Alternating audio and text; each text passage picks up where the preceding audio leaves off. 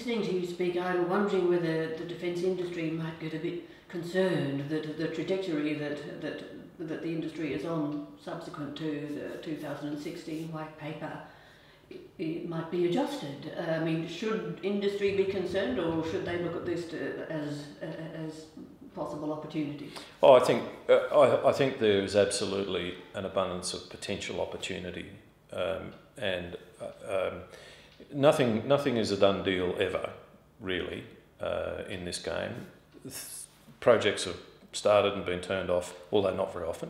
And that's one of the key considerations, I think, that for the government to and defence itself to take into account is, at what point does it make sense to look at this project that's consuming a large amount of money in an environment where the money will always be limited, and say, well, that's actually not going to do what we need it to do, and we're going to stop that, and we're going to go this way instead.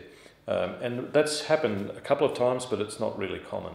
So the first one I would say point to was the Super Sea Sprite project, which was, we changed course there largely because it didn't look like that project was going to work. And so we canned it after a very significant spend, well over $1 billion, and we're left with no capability at all. So that was $1 billion wasted? Sunk, yep. Well, yes, essentially.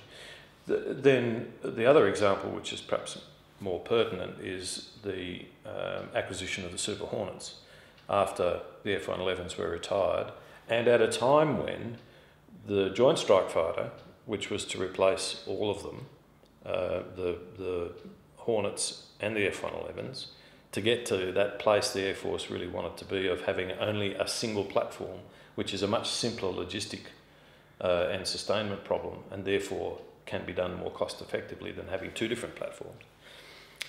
The Joint Strike Fighter kept slipping out to the right, and so Plan B became acquiring Super Hornets, which ultimately brought with it an additional buy of Super Hornets with an electronic warfare capability. Now that's a significant additional capability for Air Force, but in a sort of gap filler sense, it just made a whole bunch of sense. Now Joint Strike Fighter is coming, and I think we can have every confidence that it'll be as good as everybody hopes eventually. It's perhaps not quite there yet, but it's not bad. So these things do change, and they should change. We should not be in a position where we are so wedded to any particular pathway that we just keep going down it, even if it's going to deliver something which is irrelevant in the circumstances we can see unfolding. We don't have the funds to be able to justify doing that, in my view.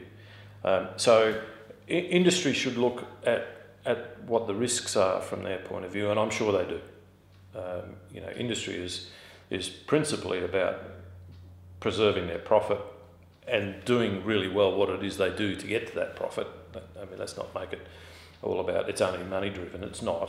They do what they do, and they're very good at what they do, and in the process they make a profit that makes it viable, and it has to be.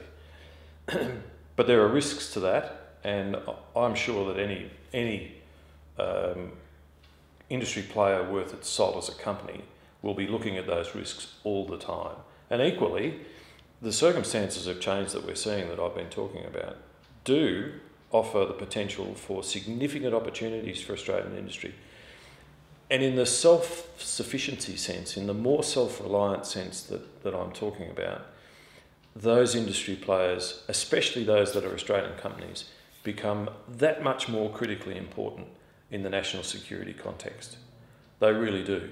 Because whilst they might well, take us into a defence export realm, I think that's it risks being a distraction. Why do we want to be one of the top 10 defence exporters in the world?